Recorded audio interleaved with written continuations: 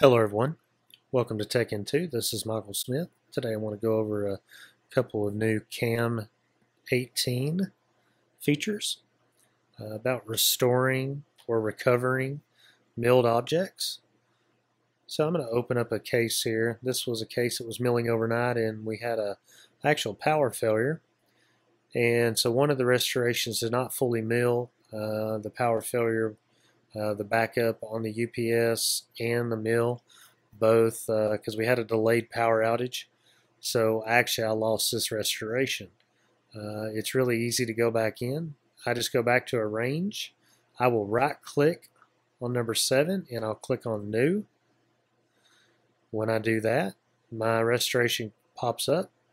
This was actually had started milling, just hadn't finished. So I want to be able to preserve my sprues that I had originally. So I go to sprue positioning. Right there is the exact sprues that I had before. I go forward, select my milling unit, and hit start production. And at this point, it'll continue to mill this restoration. When I say continue, it'll actually remill the entire restoration for the simple fact that it thinks that it's there. Now, something else that you can do as well, let's say if that restoration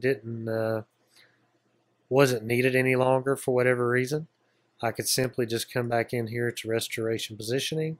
I can right click and I can remove the restoration as well. That will give me that real estate in my puck back. I don't want to do that for this restoration, but you can do that if the need ever arises. So anyway, thanks for joining us today. Hope this gives you some insight, some help on the new Cam 18. Thank you very much.